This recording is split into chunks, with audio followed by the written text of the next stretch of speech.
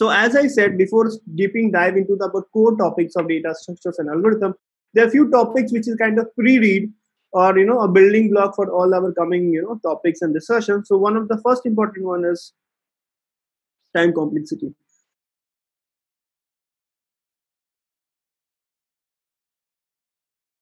So suppose there is a problem P, okay, and there are two algorithms, algorithm A1 and algorithm A2, right? And suppose algorithm A1 is taking T1 amount of time and A2 is taking T2 amount of time, right? And if T1 is less than T2, right? So there is the same problem. The same problem has been given to the two algorithms, algorithm A1 and algorithm A2. And A1 is taking T1 time, A2 is taking T2 time. And if T1 is less than T2, can I say A1 is better than A2 in terms of time complexity? It depends on the environment in which these two algorithms run. Okay, so I cannot comment that A1 is better than A2? Yeah, definitely A1 is better than A2. So A1 is better than A2, you're saying? Yes. So with this statement, you are saying that A1 is better than A2. Okay, A1 is better than A2. Okay. Sai, can you say whether Ashutosh is saying right or it is wrong?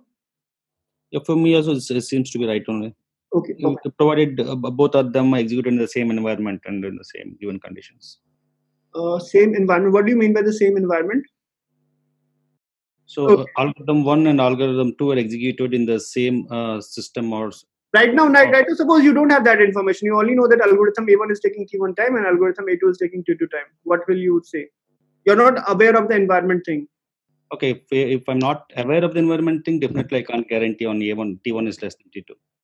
No, T1 is less than T2 is this information is with you that T1 took less time than T2. Both is in the same units.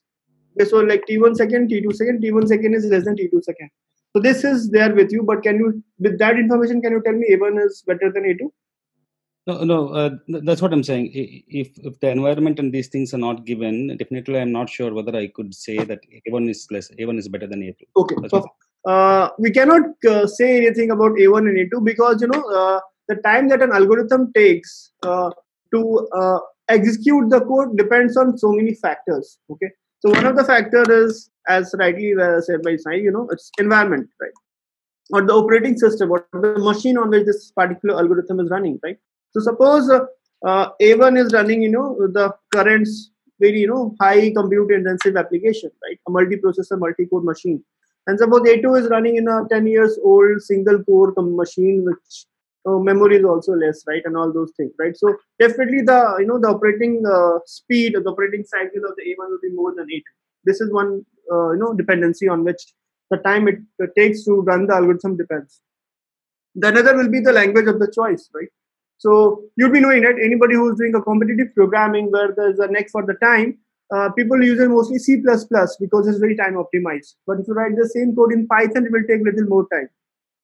So it also depends on the kind of language that you're using to write the algorithm.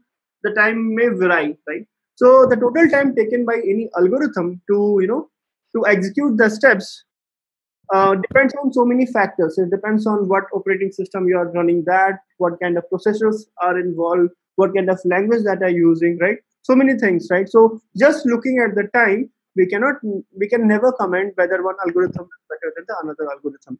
So if we say that time complexity is the measure of time taken by an algorithm to execute it, this is a wrong statement. So time complexity cannot be determined just based on the time taken by the algorithm to run it. Because time complexity is a generic concept. If an algorithm has a better time complexity, it should be better on every operating system. It should not be my computer it was better, and if I run it your computer, its performance will go down, right? If it is a better algorithm, it should work on every operating system, right? So that is why time complexity is, as most of folks have a misconception that time complexity is related to the time taken by the algorithm, but it's not the case. So what is time complexity then? So a very simple definition of time complexity is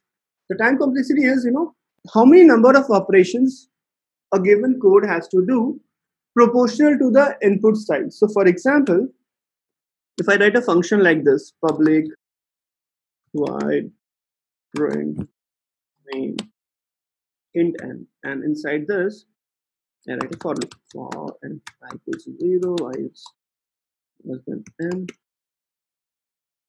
and do SOP. SOP just means system out of print. So I'm doing say hello world, right?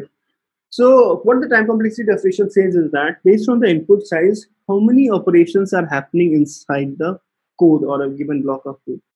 So here you see that this method has an input size n. Now based on the input size, I am doing how many operations? Based on the input size, I am also doing n number of operations. So if my number of operations are proportional to the input size, I say that my time complexity is linear. So basically time complexity is how number of operations, number of business logic that you are executing inside a function is dependent on the input size. So if this I have to say, I just call it order of 10. See, the time complexity, again, if you go down, there's so many things like asymptotic analysis, big O, small o, medium o, average, worst case, best case, right? But those all things are not needed actually. We just need to understand practically, because I don't want to go into theoretical, but the practical aspect, so that you are actually able to solve the problem and understand the complexity thing.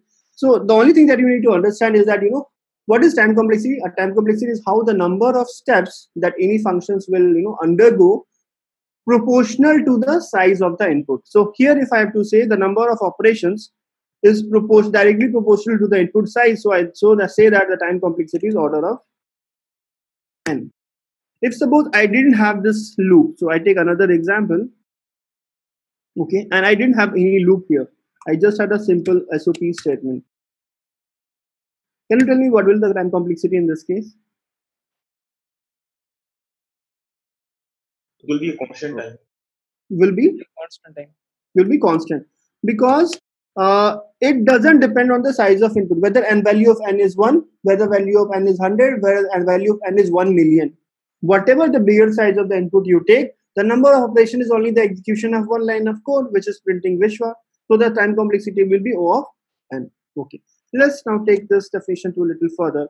And Vishwa, yeah. What if we write the system dot of println n number of times? So both the methods will be same. Yeah. So if you do this like n number of times, okay. So the time complexity will become you are doing n number of operations for the input size based on the number of input that you are taking, then the time complexity order of n itself. Yes. But the problem is again in that case, if this thing is dynamic or not, the number of statement that you have written inside the code is dependent on this or not. If it is not dependent on that, then again the time complexity will be constant only. So for example, what I'm trying to say is that suppose SOP you have written it like 5 times.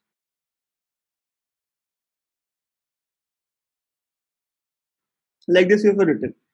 And if this thing is not dynamic, this thing is not dependent on the input size, right? It's just like 5 times you have written. Okay. In that case, again, this number of line execution will always take a constant time. It is independent of the input size. Even if you put n equals to 1 million, this number of lines still remains 6. And whether you put n equal to 1, n equals to 2, n is equal to 5, n equal to 10, or n is equal to 1 million, the number of times that you have put SOP will be always a fix. So still I'll say that the number of operations that I'm doing is not dependent on the input size. So my number of time, the time that it will take, it will be constant.